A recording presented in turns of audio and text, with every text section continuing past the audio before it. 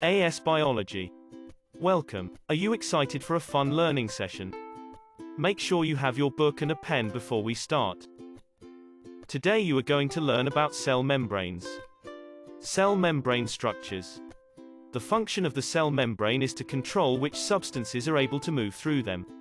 Membranes are partially permeable. There are two types of cell membranes that you need to know about.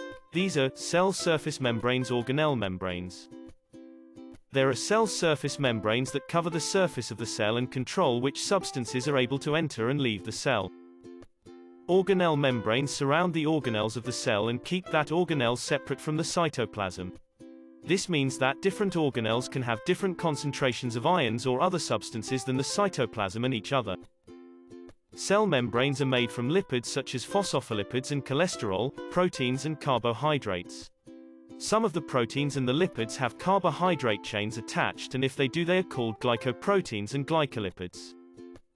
The phospholipids are set in two layers with the hydrophilic heads out and the hydrophobic tails on the inside of the layer. The phospholipid bilayer is described as fluid.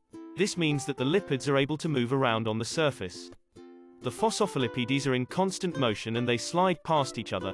This fluid nature gives the cell flexibility and allows cells such as red blood cells to squeeze through smaller gaps without rupturing. Throughout the phospholipid bilayer there are proteins such as channel proteins, receptor proteins and carrier proteins. Some of these proteins are fixed and others are able to move horizontally through the membrane. Channel and carrier proteins act as tunnels or pumps to move larger molecules and ions through the membrane. Receptor proteins are proteins on the surface of the cell's membrane, and these allow the cell to detect chemical changes such as hormones. This means that the cell can respond to these changes. Phospholipids have a hydrophilic head and a hydrophobic tail. The hydrophilic head is attracted to water molecules, whereas the hydrophobic tail seeks to avoid water molecules. When the phospholipids form a membrane, the heads face out and the tails are in the middle away from any water. Due to the middle of the membrane being made up from hydrophobic molecules, water and water-soluble substances cannot pass through the membrane unless they move through a channel or carrier protein. Cholesterol is another lipid that makes up the cell membrane. The cholesterol molecule acts to give the cell membrane stability.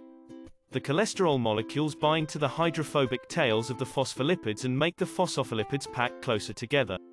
The cholesterol makes the membrane less fluid and more rigid. This is very important in animal cells as there is no cell wall to give the cell structure and helps to support cells that are not in groups such as blood cells.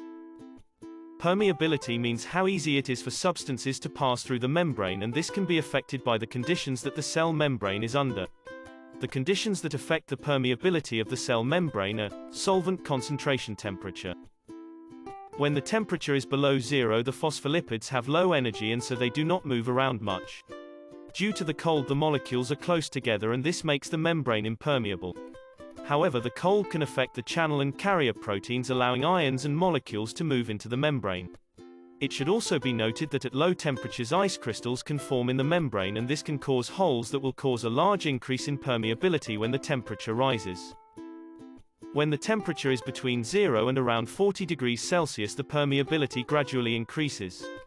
This is due to the phospholipids gaining more energy, moving further apart and moving around more. When the temperature is over 40 degrees Celsius, the permeability increases rapidly. This is because the cell membrane begins to break down.